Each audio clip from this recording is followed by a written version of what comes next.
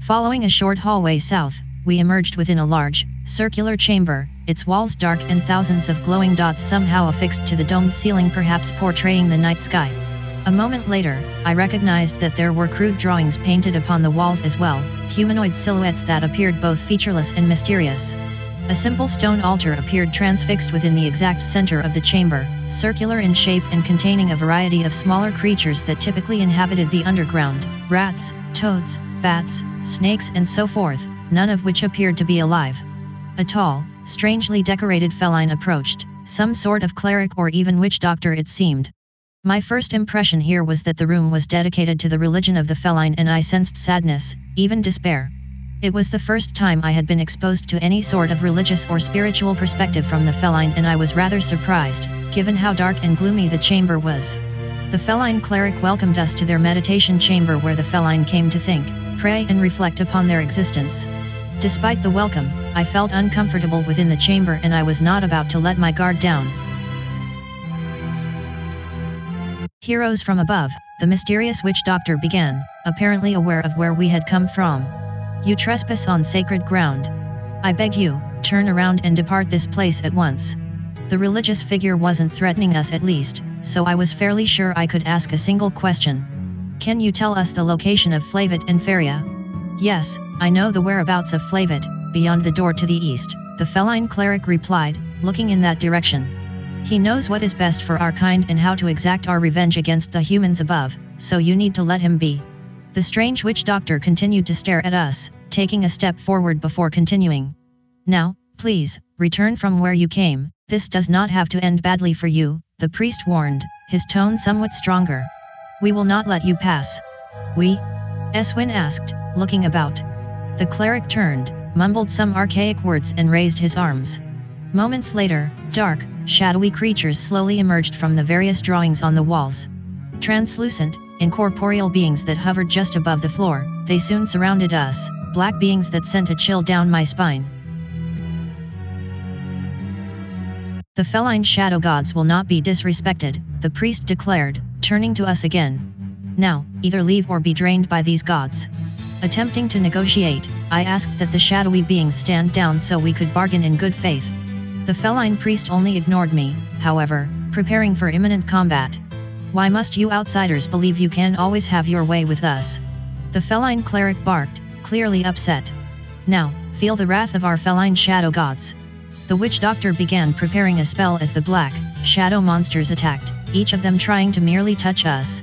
Kartha leaped toward the cleric, but before she could reach him, he cast Hold Person on her, immobilizing the mutant for the remainder of the battle.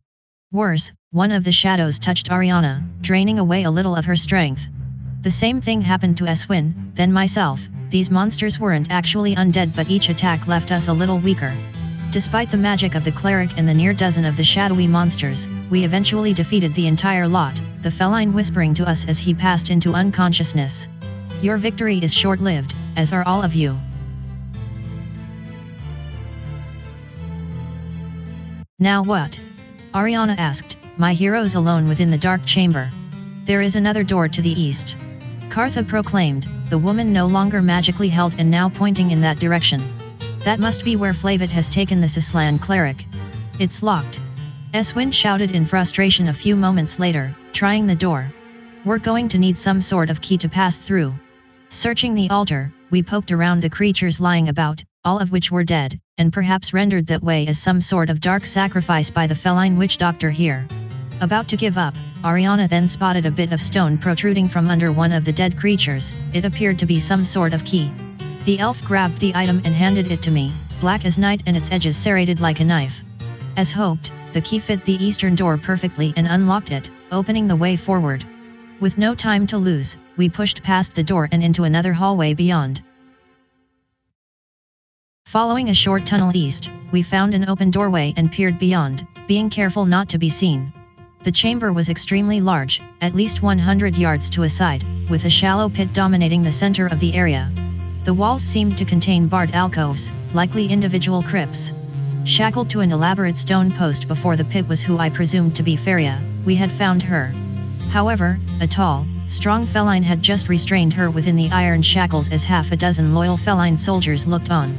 Moments later, the primary feline, Flavit I presumed, unsheathed his short sword and, using both hands, held the weapon up high, apparently about to thrust it deep into the cleric and slay her on the spot. I only had seconds to act. No!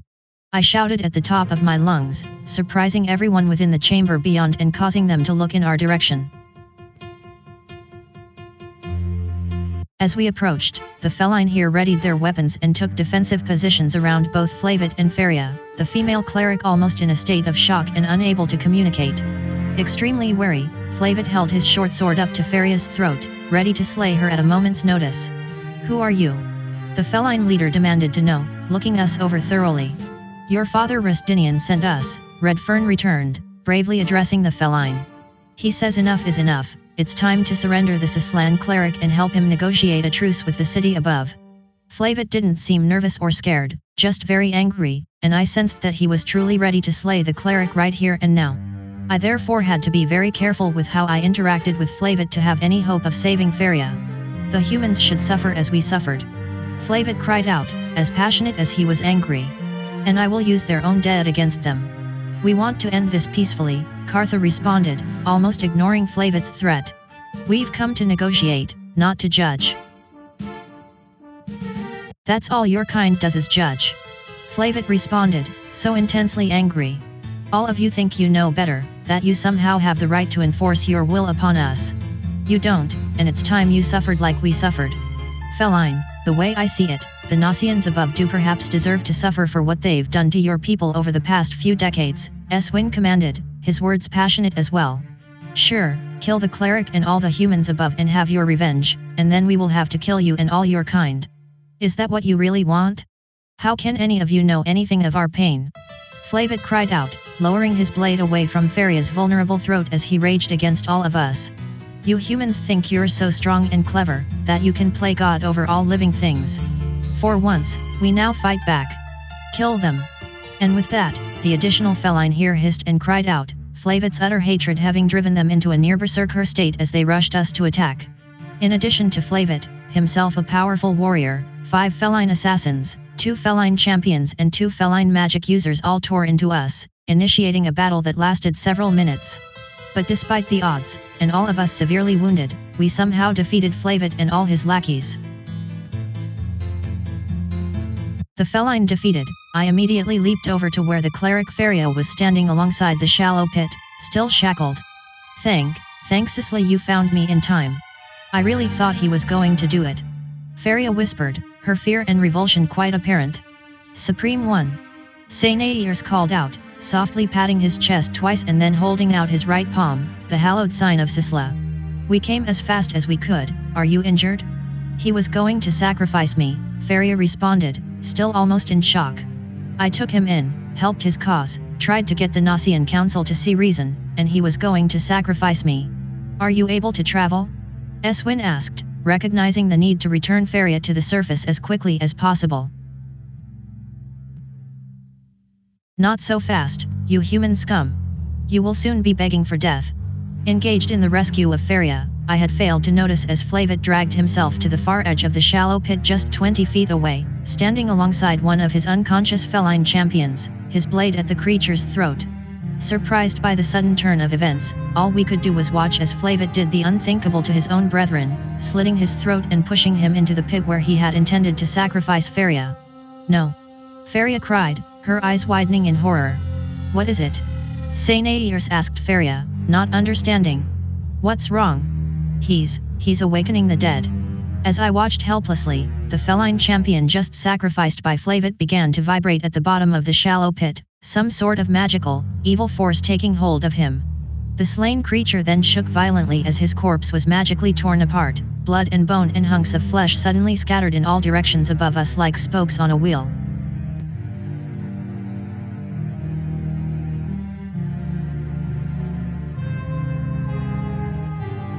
Moments later, the barred gates of the various crypts lining the walls of the sacrificial chamber exploded outward with such violence that we had to protect ourselves from being injured by the flying debris. The dust settled and the room became quiet, deathly quiet. Still exhaling heavily from the recent battle with the feline, our breath began to condense in the sudden cold air, my party members producing a slight fog with each breath like on a cold winter's day. Feria then turned to me, her fear still very much apparent but a sudden determination also seen in her eyes. We need to fight together to survive this. Agreeing, I immediately invited Feria to join our party, adding yet another cleric to our cause. A mostly naked, snarling, grotesque humanoid creature then leaped out from its crypt, blood oozing from its jagged mouth and the beast clearly crazy for more. Another such creature jumped out, then another and another, until there were 7 such monsters surrounding us, about to attack. Whites. Saint called out, appalled. These fiends drain life force, don't let them get you. The utterly horrific monsters then swarmed us, biting and ripping at our flesh like nothing we had ever encountered before. Between Saint Kartha, and now Feria, the clerics were able to turn away 3 of the whites, the monsters retreating to a far corner to be destroyed soon.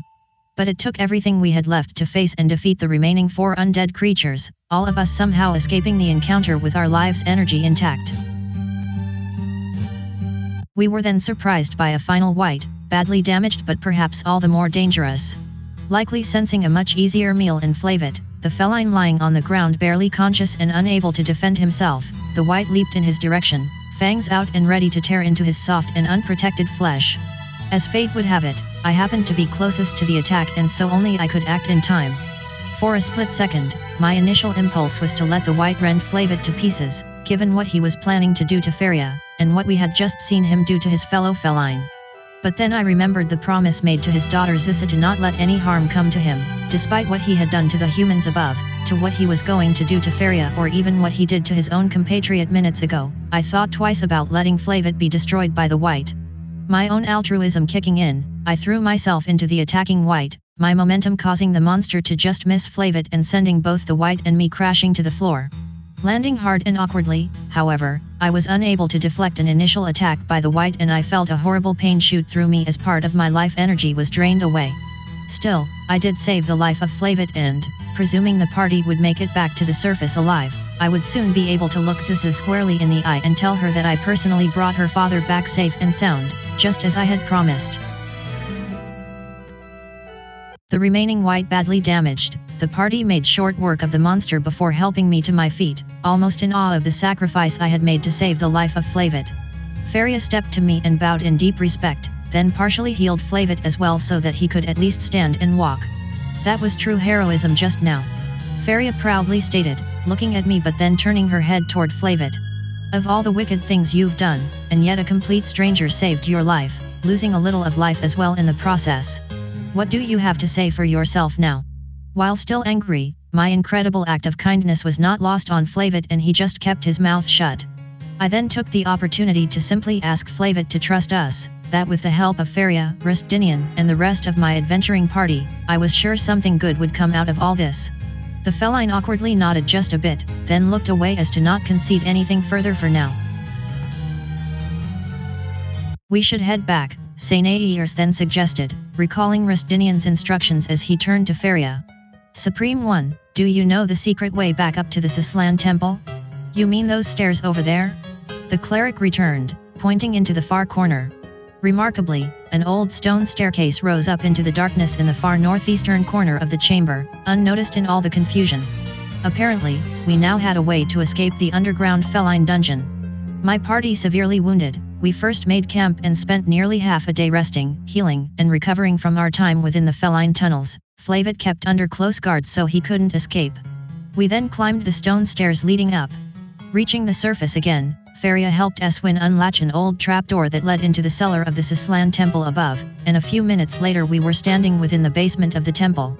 The cellar here was full of stored objects, some of which were covered in dusty sheets. Paying little heed, Feria led us all up another flight of stairs and into the main worship chamber of the temple. Waiting here were about a dozen humans in one corner of the temple, along with a dozen or so feline in another. Both sides eyed each other warily, as if preparing for a brawl, and I suspected that they had all come to settle their differences with each other one way or another. Father! A young feline woman's voice suddenly shouted, almost piercing the air. Flavit's daughter Zissa rushed out of the group of feline standing some 30 feet away. While still angry with Flavit and what he had planned to do to Feria, I couldn't help but smile as Flavit took a few steps forward and allowed Zissa to run straight into his arms, the two very happy to see one another again. The embrace was long and sweet, and I soaked in the tender moment. "You kept your word," Zissa cried. "Yes, by keeping my word, and demonstrating that to all the feline here, I had done more to restore their trust in one selfless act than months of intense negotiations."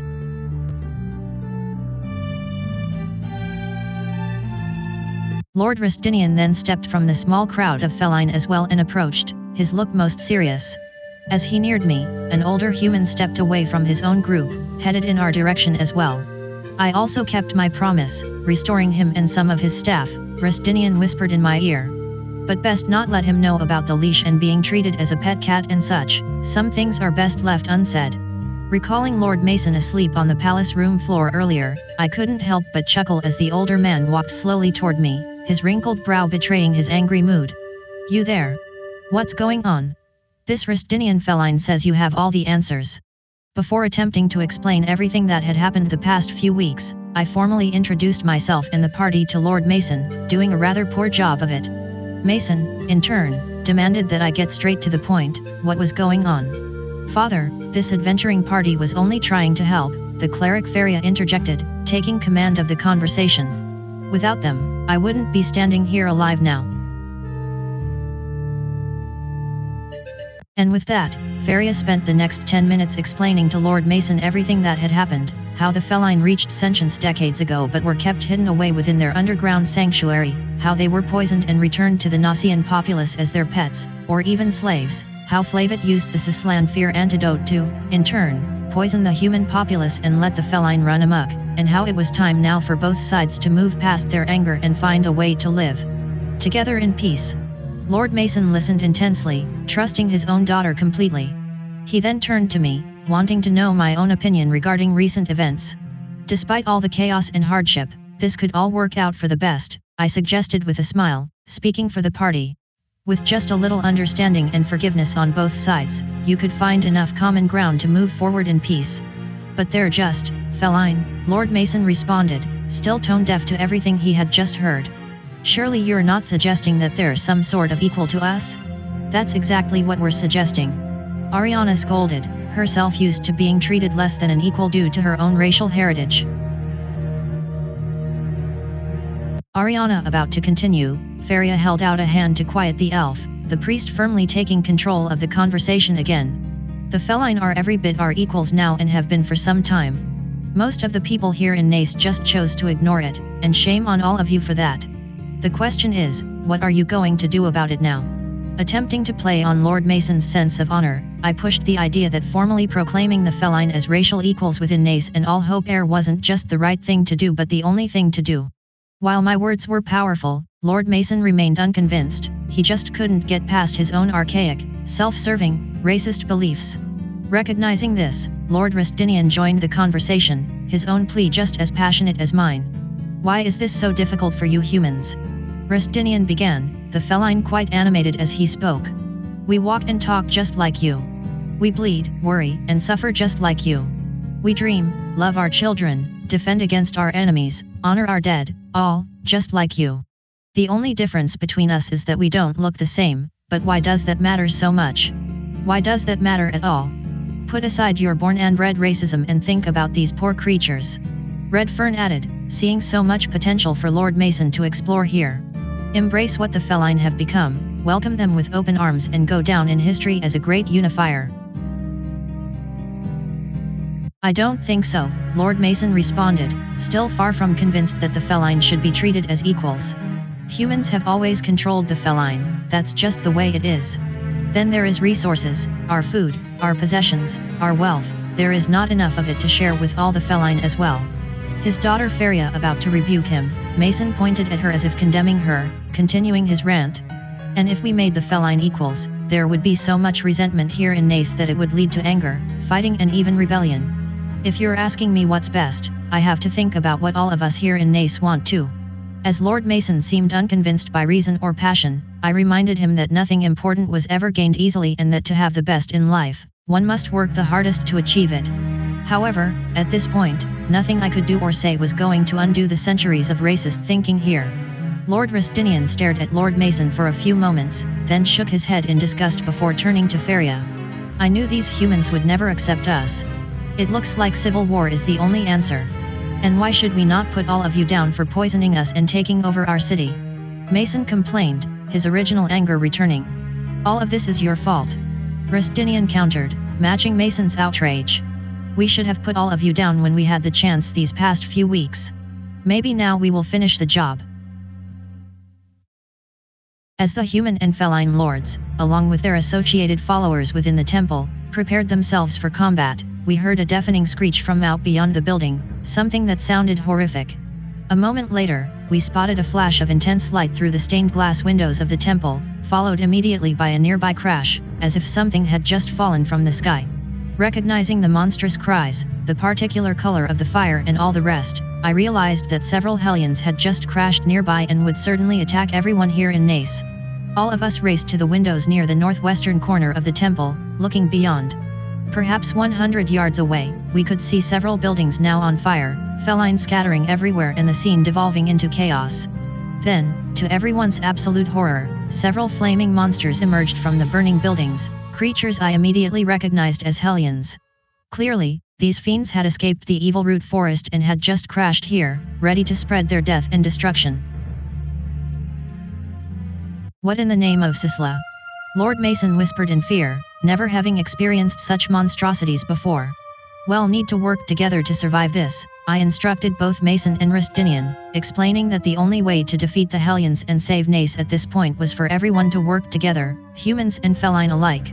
The two lords looked at one another, utterly dumbfounded and unable to say anything. After one last glance through the windows, from which I thought I had spotted 4, 5, perhaps even 6 Hellions, my party turned for the temple exit, preparing ourselves for what would certainly prove to be a tremendous battle. Heading northwest from the Sislan temple, I simply followed the fire, smoke, and cries of terror, taking about 10 minutes to arrive and confront the Hellions.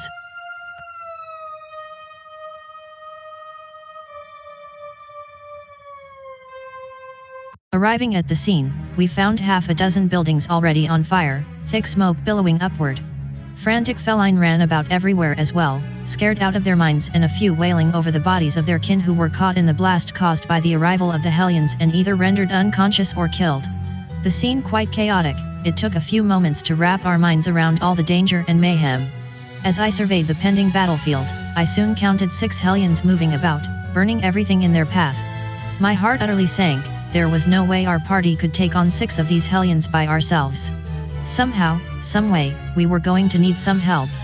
Moments later, both Lord Rustinian as well as Lord Mason arrived alongside our party, having come to see the destruction for themselves.